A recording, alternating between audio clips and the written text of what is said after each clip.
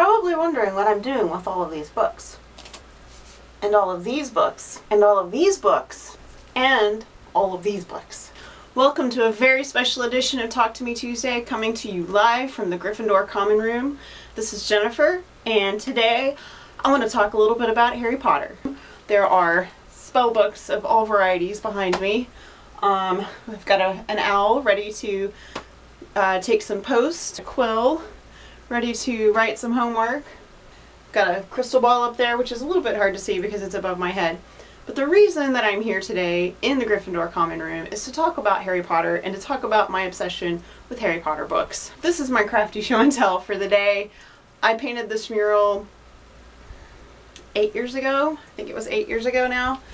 And have added to it and changed it over the years to improve it and make it more complete. Have added book titles and whatnot to it. I am in my daughter's room. Shh, don't tell her. She's at driver's ed right now. Hold on, gotta hyperventilate. Okay, I'm good. She is at driver's ed. I'm borrowing her room, and I thought this would be the appropriate place to talk to you about my obsession with Harry Potter. The books that I showed you, those are all mine. Those are not my kids, they're not my husband's, those are all mine. Each of my kids has their own set of Harry Potter. What I really want to show you today are a few of the special books in my collection, the books that are special to me. I want to start with the first and last book. This is my American edition of Sorcerer's Stone. This is a first printing that I bought almost immediately after it came out in the US. This is the book that I read first. This is the book that started the whole thing for me. This is the copy of Deathly Hallows that I read the day that it came out. I've read it a number of times since. This is my favorite in the entire series, I think, because it wraps up the whole series and so much happens in here and you really get to see how much Harry has grown from here to here. These are my first and last copies of the American edition of Harry Potter. This is Philosopher's Stone, which is what Sorcerer's Stone is called pretty much everywhere else in the world that speaks English. This is my first copy of a British edition of Harry Potter, which I bought on eBay at the time because I didn't know that there was Amazon UK. I didn't really know anything about buying books from outside the country anywhere else. Anyway, this was the only one I bought on eBay for myself, and I bought it within maybe 6 months of having read Sorcerer's Stone because I wanted to read it in the original. The first 2 or 3 books, there's quite a bit of difference. There's a lot of dialogue that's changed to Americanize it between this book and this book. Further the series goes, and anybody else that's read the American version and the UK version, tell me if you think this is true too. The further along the series go, the less they're changed and the more the original Britishisms, if you will, were retained. I do like reading them in the original because they're more Hogwarts, they're more British. Mrs. Weasley is never called Mom in these books. She is always called Mum, and it seems more appropriate. These are my original copies of Fantastic Beasts and Quidditch Through the Ages when they came out in paperback, and they were published for Comic Relief, and you can actually see that this one's been used a lot. My kids read these. I loan them to people. I still loan them to people when they haven't read them, when they realize they're supplemental books that they haven't read yet. And I use these for reference a lot for paper piecing because there's a really good descriptions, especially Fantastic Beasts has really good description of creatures. There's a lot of fun stuff in here. If you haven't read them and you've read Harry Potter's, all the Harry Potter books, go grab these and read them because they're amazing, and the proceeds from these do go to charity. I did say that all the books were mine. These 2 were actually given to my children by our friend Domine, who is amazing and has much more traveled than we are, and she bought these in Russia for us. And she had a little story of how she was going into Russian bookshops trying to find Harry Potter, and she learned how to say that she was looking for Harry Potter and in Russian, and they kept trying to sell her the American editions. So she wanted them in the Russian editions, and so these are the Russian editions of the first 2 Harry Potter books. She also brought us a Chinese edition. This is my collector's anniversary edition of Sorcerer's Stone, which has different cover art from the original, and I really like this because the Mirror of Erised scene is one of my favorite scenes. This is my collector's edition of Deathly Hallows. I've only read it once. I probably will only read it once.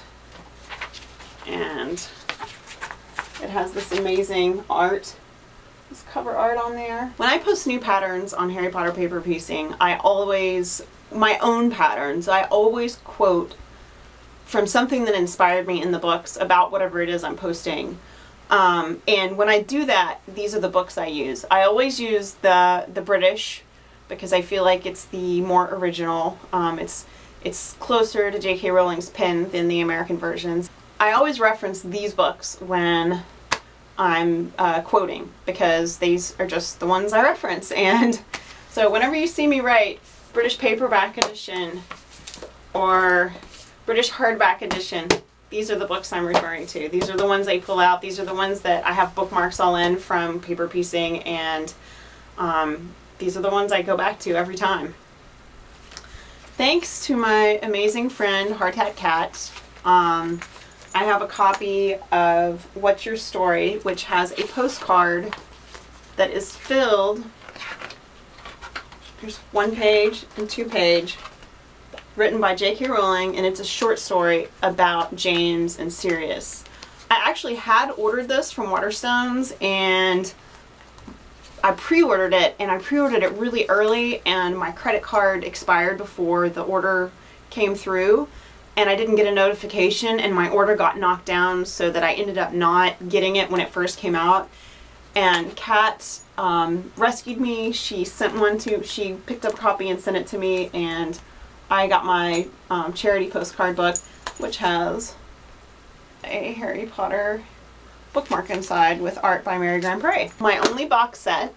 I didn't buy a box set of the American editions or the British children's editions because I have first printings of all of the American editions and about 3/4 of the British editions. So I didn't see the reason to get a box set of those, but I had not bought the British adult covers. And since by the time this came out, I was already collecting, and I knew I was collecting. So when I got the opportunity, I picked up the box set, and it is all of the British adult covers. For those of you that don't know, if you were an adult in the UK and you wanted to read Harry Potter on the Underground and you didn't want everybody knowing you're reading Harry Potter, you could get this copy instead of this copy. Now, I love the artwork on both, so that's one of the reasons I went ahead and got the adult edition. It's got a nice photo of J.K. Rowling on the back. They're beautiful. The only difference is the cover. The inside is the exact same as the children's text. They haven't changed the text at all. It's just the cover that's different. And this right here, that's what inspired my version of Slytherin's Locket that I made in a paper piece version. It's that picture right there. That's what inspired it. Last but definitely not least is Beetle the Bard. This is my Scholastic edition, and this is my Bloomsbury edition. This is my collector's edition of Tales of Beetle the Bard. It's in this awesome container.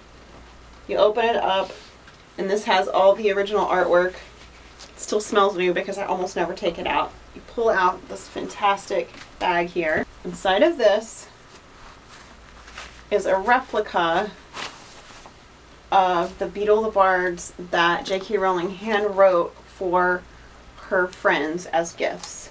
And when you open it, it's got all the stories inside with her illustrations. I think it's amazing. It's beautiful. This is my prized piece in my collection. I think the only thing that I prize more than this is my very first copy of Sorcerer's Stone, because that is the reason I got into Harry Potter. That started the whole thing.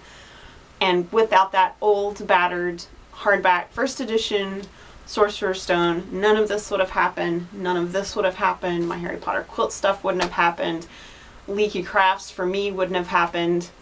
Just so much. So many friends and people that I have met going to conferences would have never happened. So that book, beyond all others, is my favorite and my most special, even though it's my most battered and my oldest and the very first one. Happy birthday, Gram Gram!